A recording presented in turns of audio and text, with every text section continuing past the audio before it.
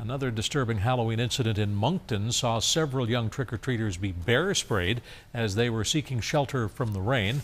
This is the third bear spray attack in as many weeks. And tonight, victims and eyewitnesses are speaking out about their concerns. Here is CTV's Cami Kepke.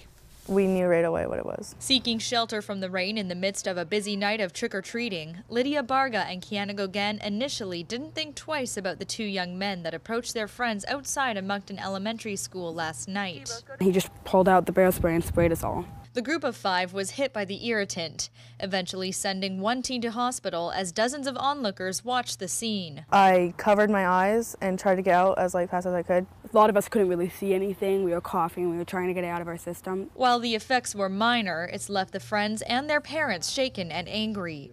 Police are now searching for two male suspects. There was no altercation, no fight, nothing.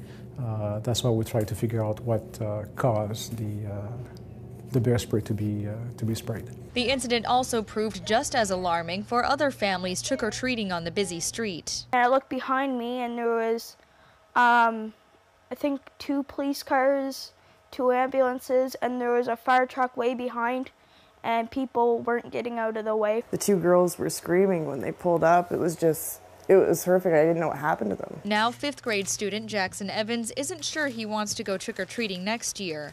And with 3 bear spray attacks in as many weeks in the Metro Moncton area, his mother agrees. To think that somebody can be that inconspicuous, walk up, do something that damaging that can take away your eyesight and disappear that quickly with that many people around it's unnerving. On October 24th, 5 people, including 3 children under the age of 17, were hit by a similar substance and treated for minor injuries. 10 days before that, a cyclist just 1 block away was also attacked by bear spray and taken to hospital as a precaution. Police say it's too early to tell if the attacks are linked.